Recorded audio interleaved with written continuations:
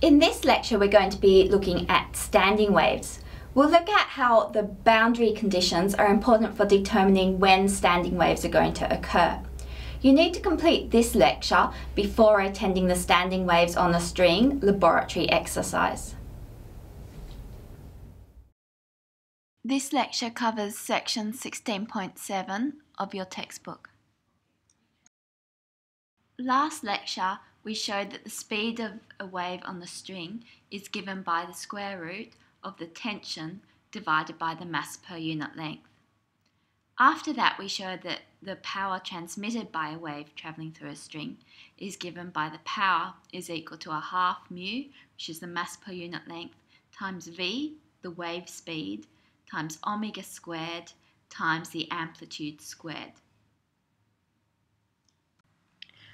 We saw that waves could be reflected. When a wave is reflected from a fixed end, then it undergoes an inversion, which we call a phase change of pi radians.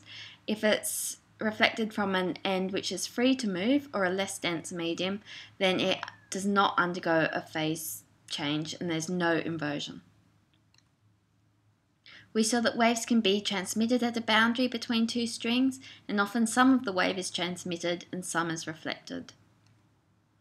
And then we saw the very important principle of superposition, which stated that if two or more waves are moving through the same medium, the resultant value of the wave function is the algebraic sum of the wave functions of the original waves.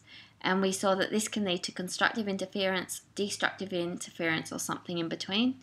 And we showed that for two sinusoidal waves offset by a phase difference phi, when we added them together, we got this equation to a sine kx minus omega t plus phi on 2 cos phi on 2, which has the same form as the wave equation, it's just that the amplitude has now been modified.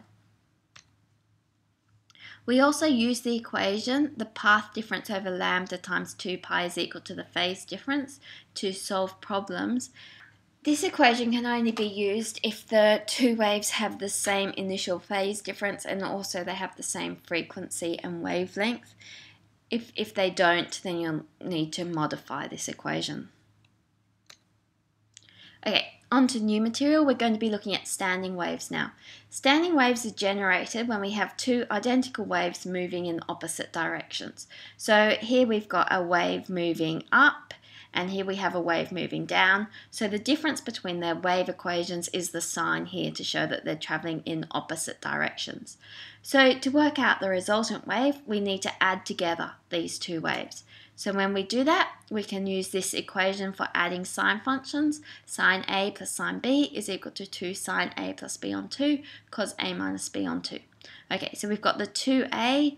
Adding these two together, we get 2kx on 2, which is the kx, and subtracting this from this, we end up with minus 2 omega t on 2, so minus omega t. We can leave out the minus because it's inside the cos function, so it doesn't make a difference if it's there or not.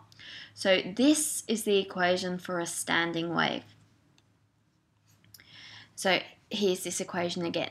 This equation describes an oscillation pattern with a stationary outline that results from the superposition of two identical waves travelling in opposite directions. Okay, at any single point x along the piece of string or in the material, this part of the term is fixed. Then as time progresses, this part oscillates between -1 and 1. So each element of string has its own amplitude given by 2a sine kx, which is what's giving us this envelope or this stationary outline. So note that the wave function can be split into a spatial here and a temporal here part. It does not contain the function of kx minus omega t, so it's not a travelling wave. Okay, what I have here is a standing wave which is generated by a frequency generator here, which is just moving up and down with simple harmonic motion. You do need to know the names of some parts of a standing wave. These bits where the string is stationary are known as nodes. They're the places where the amplitude of the motion is 0. The places with the largest movement are known as the antinodes, and they occur halfway between the nodes. At each piece of the string itself is moving with simple harmonic motion, and the amplitude of that motion is given by 2a sine kx. So that depends on how far from the end of the string the piece of string that we're considering is. So this slide just is saying the same thing, simple harmonic motion. The particles make up the string or medium undergo simple harmonic motion. The amplitude is given by 2a sine kx, a function of x. So it depends where on the string they are, what their amplitude is going to be. You should try homework set 6, question 3. Okay, so some definitions. We saw on the diagram that nodes were the points on the standing wave with 0 amplitude. So those points are where 2a sine kx is equal to 0. Okay, so necessarily kx is equal to 0, pi, 2 pi, 3 pi. We can write that as n pi. And k is equal to 2 pi on lambda.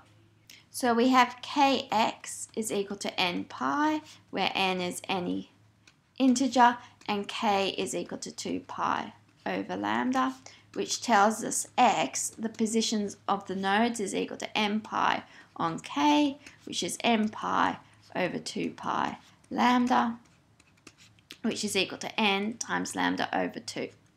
So the nodes occur half a wavelength apart at 0,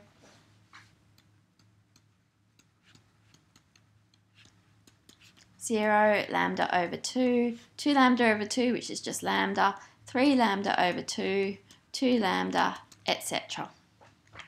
Now, antinodes are the points with the maximum amplitude. So for the maximum amplitude, sine kx had to be equal to plus or minus 1, which tells us that kx must be pi on 2, that's 90 degrees, 3 pi on 2, 5 pi on 2, 7 pi on 2, etc. And so solving this in exactly the same way as before, we get x is equal to lambda on 4, 3 lambda on 4, 5 lambda on 4, 7 lambda on 4, etc. So this has the general form n lambda on 4, where n is every second, or the odd numbers, 1, 3, 5, 7, 9, etc. Now we'd expect these antinodes to be halfway between the nodes, and they are. The first node was at 0, the second node was at lambda on 2, and lambda on 4 is exactly halfway between those two nodes. Okay, so a question. Two waves travelling in opposite directions produce a standing wave. The individual wave functions are y1 is equal to 4 sine 3x minus 2t, and y2 is 4 sine 3x plus 2t, where x and y are measured in centimetres and t is in seconds.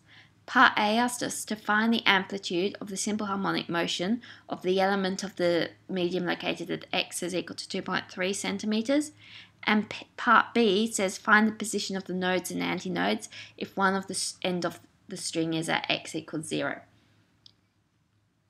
Okay, so we can see straight away that this is going to give a standing wave, as these two waves are identical apart from the direction in which they're travelling. These signs are opposite. Okay, so let's solve it.